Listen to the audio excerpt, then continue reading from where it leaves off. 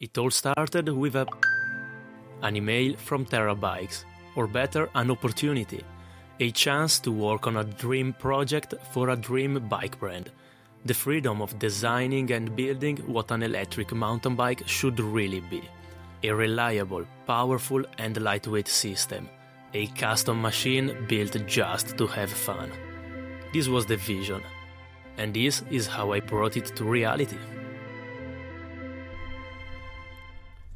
With the concept down, the first thing to do was to sort out the main components needed. We confronted on lots of possible solutions, but in the end settled on using a powerful 2.5 kilowatts brushless motor, paired with a 10:1 heavy-duty planetary gearbox.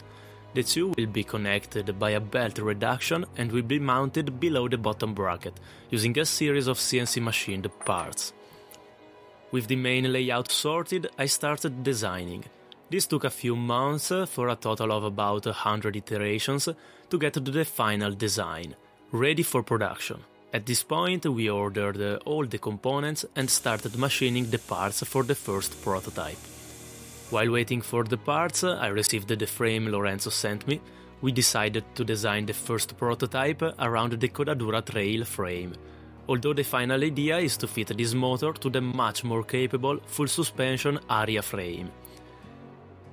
This is for sure the highest quality frame I have ever owned. The chrome finish makes it look stunning, it's very light and really feels like a quality handmade product.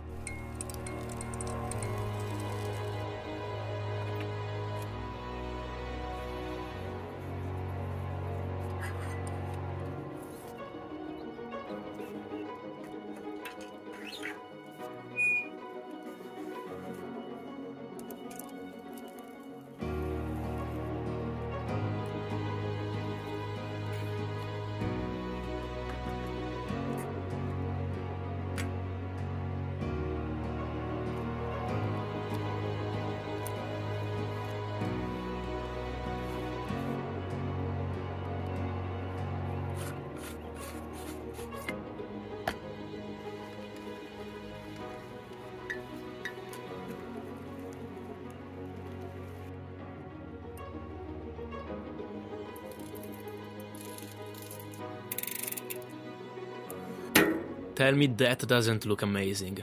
A huge thanks goes to Lorenzo for creating this beautiful bike and giving me the opportunity to work on this project. All the TERRA bikes are handmade in Tuscany and you can find their website at the link below.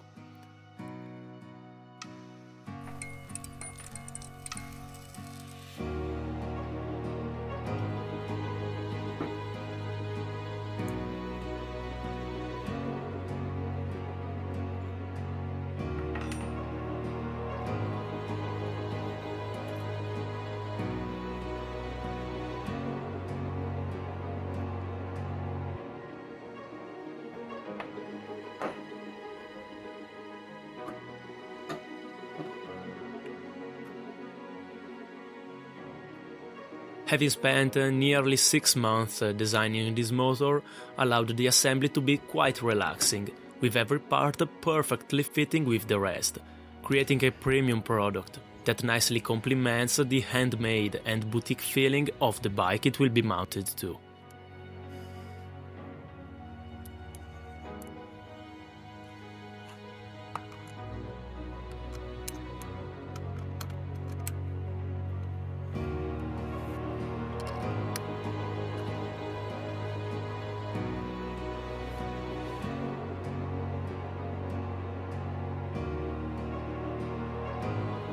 One last thing to sort out are the cranks that are now linked directly to the motor and can't stay still when it is spinning, making the bike quite unsafe and not very easy to ride. To solve that issue, we bought a trial crankset, which has a freewheel thread on the drive side. This allows me to use a freewheel with an adapter to mount a chainring, letting the chain spin freely with the cranks staying still. The adapter I bought unfortunately wasn't the right size to fit to the freewheel, so I had PCBWay make a custom one out of a 7075 aluminum. PCBWay is my go-to website for high-quality, on-demand manufacturing. They offer a wide range of services from metal and plastic 3D printing to PCB making and CNC machining. They offer very fast turnaround times with low prices, so check them out at the link below. With also the crankset sorted, the first prototype is finished and working very nicely. Fortunately, everything went extremely smoothly, with even Lorenzo, the owner of TERRA Bikes, being very surprised by the results of this first prototype.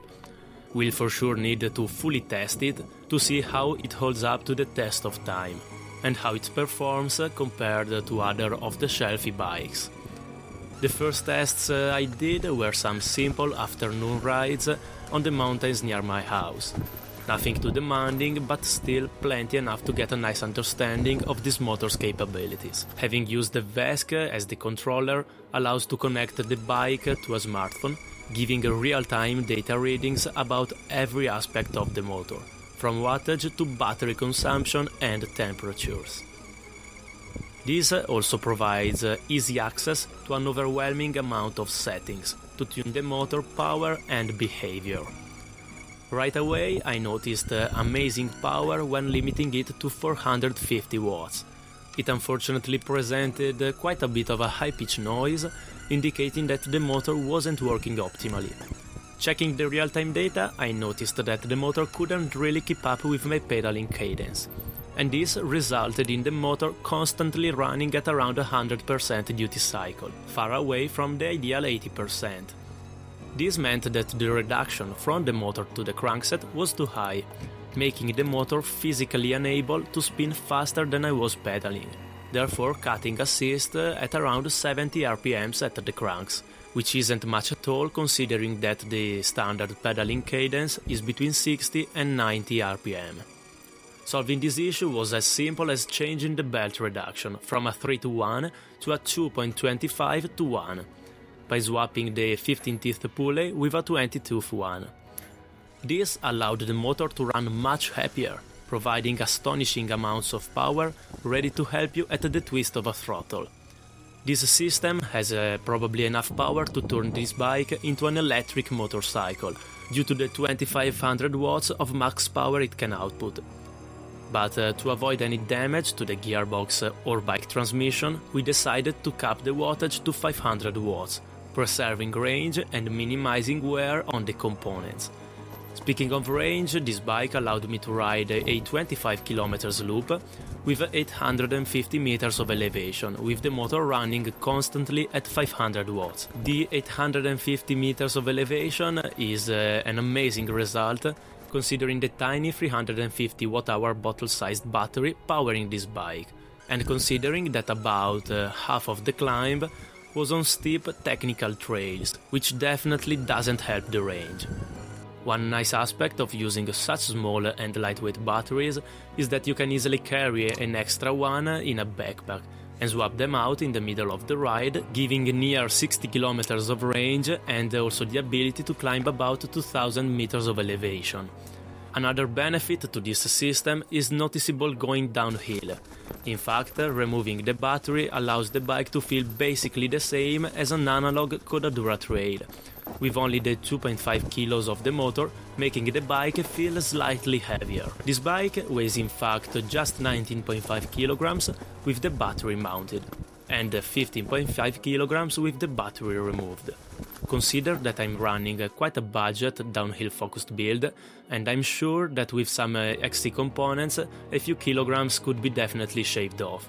Being this the first prototype, there are obviously some slight issues.